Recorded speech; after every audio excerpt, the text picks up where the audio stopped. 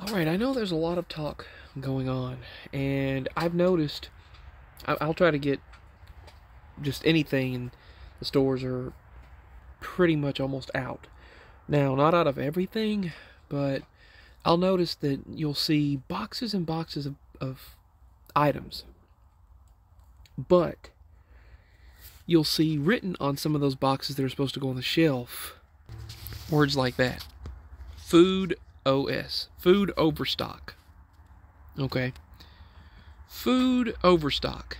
So these boxes and boxes of items are overstock. So if this is overstock, then why are the shelves empty? Why are the shelves practically empty? Overstock means it's overstock. There's no overstock. The shelves aren't full. Many of the food and medicine sections and necessities are empty. Now, they try to keep certain things, but the majority of it is just very, very limited. And when I mentioned it and they heard me bring it up, they started putting some of the items that were supposed to be on the shelf out. They started stocking. But there's a planned crisis taking place. I've heard people saying things like, well, they're being told not to bring anything new in. Other employees are saying, I have no idea what is going on. It makes no sense. That those in charge are doing a horrible job of keeping. They're not doing a mistake. They're not making a mistake. This is not a mistake. It's a created crisis, a planned crisis. And anyone with eyes can see it. Anyone. And anyone with a half of a brain can figure it out. And they're telling some stores not to bring in new items. Why? Why? I've heard they're telling some stores not to bring in new items for the new year. I'm not trying to be a scare tactic. I'm not trying to be a scaremonger. I don't do that mess. You know I don't do that crap. But there are people saying that they're telling them not to bring in new items. Why? Why not bring in new items? After the first of the year, don't bring the new stuff in. Why? Unless you're trying to make it worse. What about the millions of people coming across, you know where, the border? What about the millions of people coming across every single month? What about the tens of millions that come across that you see just coming over here, and a lot of the people of other ethnicities besides Caucasian are driving extremely nice vehicles, very, very large vehicles of plenty of family, buying things on EBT, buying things on food stamps and government cards. You see people that are from other places living it up, driving fancy vehicles, nicer than anything that we drive, that we can afford, and getting by like it's nothing, with lots of times plenty of children. And yet there's a crisis happening, and yet, sure, let's bring more people into a country that's struggling and has just spent trillions this year in debt, mind you.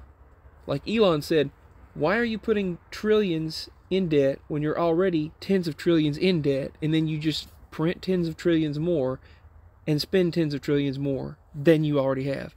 If this was a person trying to make a loan for tens of trillions of dollars and they didn't have the funds to back it up, or at least a money coming in to back it up, you wouldn't be allowed to do that. You and I would not be allowed to go out and take a loan out without going through the ringer, going through the process, if they didn't think you were going to be able to pay it back. Sufficient funds to pay it back. And yet the government can send out code and print out money, wire transfer money to everyone else and to everything else, and we're left with nothing. Does that make any sense? We literally can't do that, but they can. Federal Reserve and those elites have power to do whatever, but this makes no sense. Food overstock. It's not overstock. There's nothing in the store. This is the medicine section. This is just part of the medicine department. There's one NyQuil right there. Wow. There's some other NyQuils, but look at that. Empty sections. This used to be, and they don't even seem to care to restock it. This used to be full. At all given times, they had certain restock days. Well, an employee north of here, at a Dollar General north of here, said that they're told, nope, we can't bring you except for half of what's on this truck, and it's got to go somewhere else. One of the trucks said we can only bring you a third of what's on this truck and put it in the store. The rest has got to go to other stores and distribute it. They're like, well, you have plenty on there, and there's other trucks going to other stores. Nope, part of it's got to go back to the warehouse. The rest has got to go to the trucks. Why? Crisis, crisis, crisis. There's a Dollar General that's brand new, and their stores are empty. Their shelves. This is what it looks like at a brand new store. This store is just remodeled and reopened, and check it out. Empty, empty, empty, empty, and the brand new stores are empty. This is supposed to be allergy medicines. Allergy and fever and all of that stuff. This is supposed to be that section. Empty, empty, empty, empty. It's uncalled for. This is supposed to be, let's see, Robitussin's, NyQuils, and allergy medicines, and Zyrtec, and Aleve and Advils. Now, these sections are empty as well. You look over here, those are empty. Right there where the Rexall is supposed to be.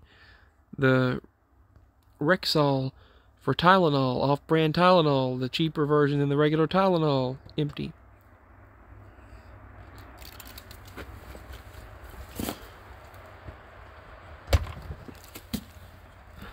They've got plenty of off-brand orange juice. This is the regular orange juice. I got the last one. Empty. Several milks. Empty. Several milk. Empty. Naked drink. Empty. Several of these milk sections are empty. Now, there's several milk down there, but no one wants that kind, apparently. Probably take what you get someday. Let's see. Garbage bags, for some reason, are just usually empty. Garbage bag sections in Ziploc area, a few Ziplocs. Usually sparing. I got the last of the Mott's apple juice. They had 3 Mott's apple sauces, and I got one of them. Paper towels, no bounty. Just out of bounty, just don't even bring it in. A while back they had all kinds of it in the back, but yet they're not bringing it in. Litter, guess what? They brought in one extra container of litter. They brought in 1 litter. Look here. Look at the dog food. Look at the dog food.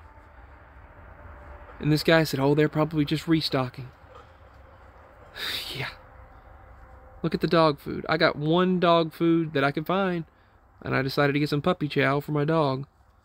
Maybe she'll be able to eat it. I got $16.95 puppy chow. But you'll see it's empty. No, actually, it's about $16.90 with tax. Empty. Completely. There's no reason for that dog food to be empty. Here's the cat food can sections, which used to have all kinds of cat food there. It's got some. Let's see. Where is the cat food section? You get the picture, you get the point. Cat food section is the same as the dog food section. Completely empty. Nothing there. And if people need medicine, oh, that's right. There is none. There's some Vicks salve. Vicks salve, Vicks Vapor Rub, whatever you want to call it. Vapor Rub, Vicks salve. Empty besides that. This is the medicine section. They're not even bringing any new in. They want people to suffer. They want people to not have anything. No supplies, no medicines. Just be sick. Depend on them. Have rations. And be like a socialist or communist country. Where you're only allowed so much. As they tested during the pandemic. They tested that out. The stores were telling us only 1 can of beans during the scenario. They were telling us 1 can of beans at a store, and telling people, here, line up and follow the lines, follow the instructions, and a person will follow you around only 10 people allowed in Walmart at a time, and follow the one person around it to tell you what you can and cannot get of each item.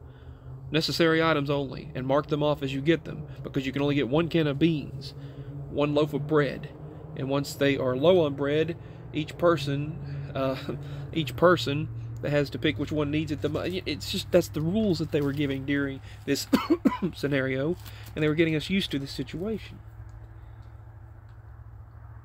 That's what happens in those countries that go by com or soch, you know? Alright, it's just making me very annoyed. It's unnecessary. There's no reason for it. Look at the Great Reset, and look at the items in Walmart now. It says, for 2023 Great Reset. And they've replaced all of their, well, at least in our Walmarts, they replaced all of the old gas weed eaters, leaf blowers, and trimmers, and grills with electric. And it says, yes, that's right, Tom. That's the cat. That's one of the cats, Tom. He said, huh? Yeah, they did. Yeah, it's an outrage, isn't it, Kitty? This control is an outrage. Anyway, yeah, that's what they're doing, and that's what they did. It actually has written on there, prepare for reset 2023. Save for reset. And they got rid of all the old ones, so. Crazy world now, isn't it, Kitty? I know, I know.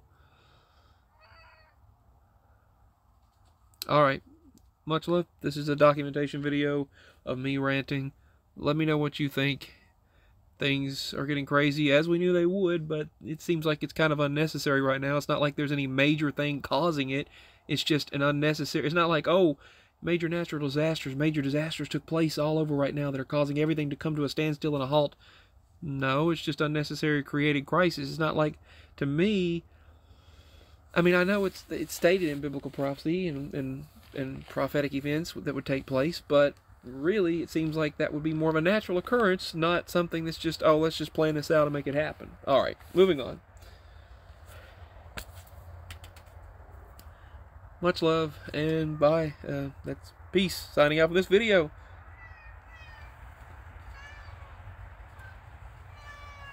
He says bye too.